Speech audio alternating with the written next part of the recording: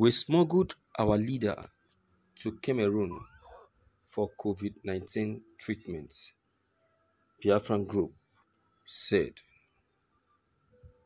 Biafran Nation Youth League (BNYL) has revealed that its national leader, Prince Will Chimezie Richard, who recovered from the COVID-19 disease, was smuggled into Cameroon, where he received treatment. The group, which yesterday boasted that it has access to Cameroon despite President Muhammad Buhari's lockdown order, said its leader was not treated in a Nigerian hospital. BNYL later announced that its national leader has recovered from the dreaded ailment. The group, through its chief press secretary, Richard Dian-Bassi Odong, said that Prince Will was handled by medical experts in the English-speaking region of Cameroon, where he was moved to. It said it was in a panic that the Nigerian government could manhandle its leader, knowing that he is a Biafran separatist. When he complained of fever and headache, and at the same time coughing, we quickly understood it was a symptom of the virus. It was a very terrible situation, knowing that there was a lockdown. We were afraid that the federal government would take advantage of his health. At that period, he was in Cross River, so those that moved him used ashes all over their hands to avoid being infected. We passed through the creeks of Bakassi on a speedboat and smuggled him to the Indian Division in southwest Cameroon, where he was tested and the results came out to be positive. We give glory to God that medical experts in the Anglophone region took very care of him. He eats more vegetable soup while in isolation. Thank you for listening to this news. Good job, Ipob. Good job, Biafrans. This is a very good move made by you to your own brothers. This is what makes you to be a Biafran. I do say it that Biafrans are always by each other's back. And that's what makes you to be an Igbo. The Igbos are always known to be this kind of people, always standing behind for his brothers. The Igbos are people that we never see their brother going down and turn their back on him. They will always stand by him no matter what. They will stand by their brother, especially in time of difficulties. They will stand by him and give him all the necessary support that he wants. An Igbo man will hardly see his brother going down and refuse and say no to giving him a helping hand. The Igbos are always known to be a helper, especially to their own brothers. They love one another, and that is what freaks me the most. And that is the main reason why I believe in this, their republic. I may not be an Igbo, but I understand their system. I know them better than my own people. The Igbos are well understanding and loving, and that is why the other regions appreciate their presence and all that they do. The Igbos are people that you love to be around with. you love to do things with. They are very understanding and caring. No wonder everybody want to trade with them.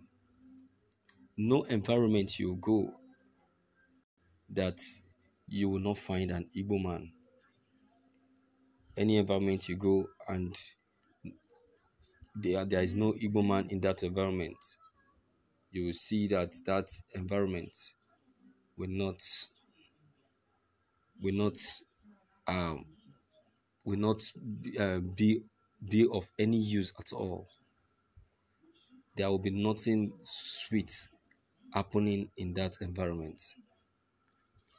The Igbos are special people. They have something that is so lucrative and enticing,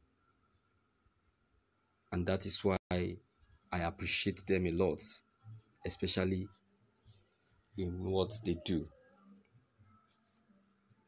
So I would say a very big kudos to the Biafrans for their positive moves to see to the quick recovery of their leader.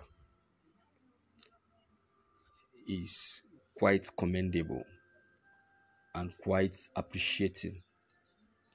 This is what the leader Mazi Nnamdi Kanu has left behind and what he has taught the people of Biafra to do, to be their umbrella's keeper. I know that the leader Mazi Nnamdi Kanu, wherever he is, will be very grateful and very happy with these positive moves. Unlike the country Nigeria, yes, permit me to make reference to the country because I know that our country Nigeria is a country that is so selfish and only knows its own belly. I'm talking about the leaders. They only know themselves, but they don't know the masses. And they don't even want to know about the masses and what they do. They don't even want to understand the existence of the masses.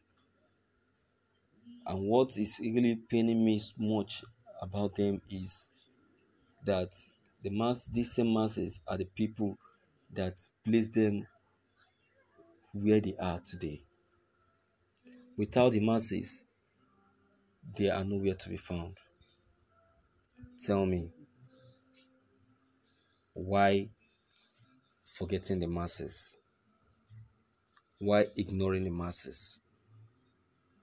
Why putting the masses aside? Have you seen Nigerians? Why will you always want to be like be in Nigeria? Can't you behave? Can't you behave outside in Nigeria? Believe you me, I may be a Nigerian, but I don't enjoy the system or the attitude of Nigerians. And that's the main reason why till today nobody is comfortable with what is being done here in Nigeria. And we are taken as one of the untrusted country. I don't know. Many things has happened, yet we have refused to learn our lessons. Mazi Nnamdi Kanu, as a leader, has done so much for Nigeria, yet we don't appreciate him. Instead, all we do is to castigate him and come up with one hypocrisy, hypocrisy statements about him. Well, he's not even after your praises, because he has a lot of praises and a lot of people to give him praise, because he's a positive person in the world.